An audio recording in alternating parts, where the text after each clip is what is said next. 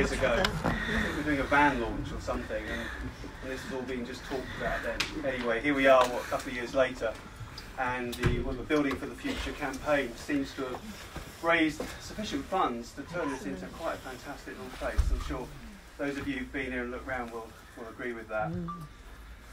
We've had a tricky start to the year. For those of you who know Wessex Cancer Trust, things sort of went a bit awry back end of last year, and we had this crisis appeal, which you know about, and which sort of did okay, but we've still got some stuff to do, and I'm sure you'll support us in trying to get to our target of £600,000, and you know. We know we've got some work to do, we've got some events to run, and I'm sure we can do it. You've raised £100,000 for this, so why can't we raise that on the mainland? It's a no-brainer, really. So big thanks to everyone here. I mean, it must have been really tricky for you guys who've been directly involved. I mean, the disruption, the long hours, it must have been quite difficult for you. Who hands up those who were directly involved? I know Lorraine and Mike, and yeah, lots of people. Yeah. Now, you had some great events this year. There was the Island Run, Rainbow Run, for £40,000. 1,000 people attended. Fantastic. A Christmas drive-in cinema, I'm told. How many people turned up for that? Who went to that? What film did they show? It's a Christmas film. 6 films for the Christmas films. Yeah. Right, I'm not a great Christmas fan. I was born on December 21st, and I feel Christmas stole my birthday. And then a 12-hour cycle-thon, or cycle-a-thon, however you pronounce it, Isle of Wight Radio, raised over £6,000. And I'm told there's a wall here somewhere with some bricks on, and on those bricks are names of people who really went above and beyond the call. And I guess this is the wall of bricks. Are you guys here today? Yeah, good, brilliant. Now, one of the guys that donated quite a nice, generous chunk to the cyclethon was Mark King, local lad. Yeah? 3 kids. Boarding cows. You boarding cows? I am, yeah. I'm about Norfolk, actually. Right, okay. So you're an islander. I'm an island boy. And you still live on the island? I still live on the island. Why would you want to live anywhere else? I don't know the answer to that question. My sister-in-law's just moved here. She lives in East Cowes, so... Oh, well, it's lovely. Must have something, yeah. Yeah, so a big thank you to everybody, all the volunteers, all the staff. As I say, the disruption that guys must have gone through to get this thing up and running. It's quite incredible. And we really couldn't have done it without you. And that's, you know, the Board of Trustees, Mike, Lorraine, everybody who works for Wessex Cancer Trust. This is a lovely showcase support centre. And, you know, Wessex Cancer Trust has plans. We do have to start raising the cash, our cash flow.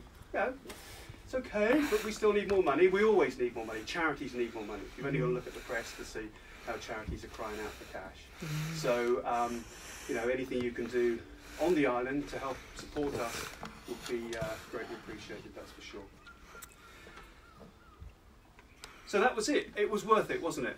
Yes. Yeah. Yes. You all agree it was worth it, yeah? And I think a big hand must go to Mike and to Lorraine. I mean, the effort they did.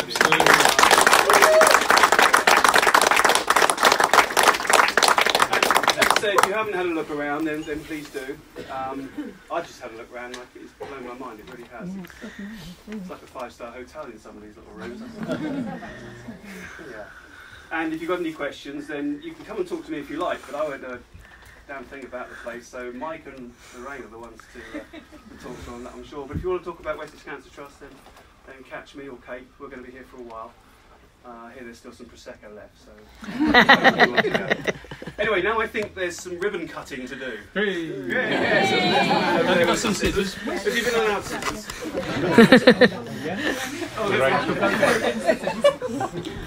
Oh, where are they doing it? Through there? Can you get any nearer? Oh.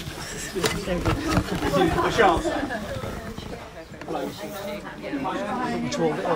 Yes, can you see what they're doing? No, that's good. Oh, that. Do you know what? I loved it. I knew I would do. I knew I would do.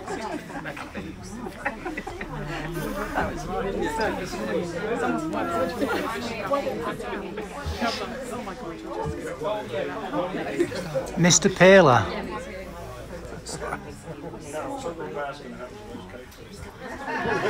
I ought to charge for this. We've got the press here to do it. I can't see it, unfortunately. No, never mind. Just keep hold. Oh, this is Lynn's. Yeah. Whatever you can. You can see lots of people in there. Fantastic. I was so delighted when Lorraine very kindly invited me to come and cut the wood today. Because, of course, I've done very little. But as a local lad and somebody who is so proud of what he achieved in this centre, it gives me enormous pleasure to say Cancer Care Centre is officially open!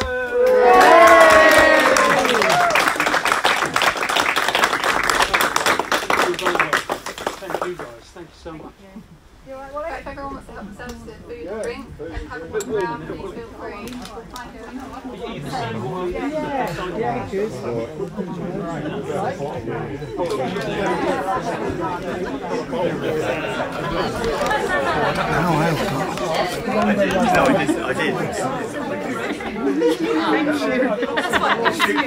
Thank you, Carl. There we are. Carl was. Thank you, Carl, for doing that.